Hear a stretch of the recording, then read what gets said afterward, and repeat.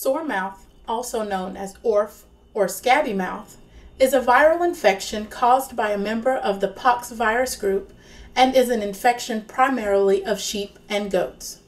An early sign of sore mouth is the infection sores that appear as blisters and then become crusty scabs.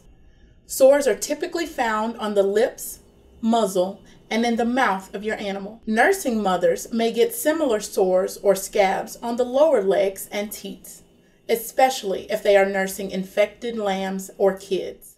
Except in rare cases, animals recover completely from the sore mouth infections within a month. Sore mouth is caused by a pox virus, specifically the ORF virus, and is found all over the world. The scabs of the infected animals contain the virus.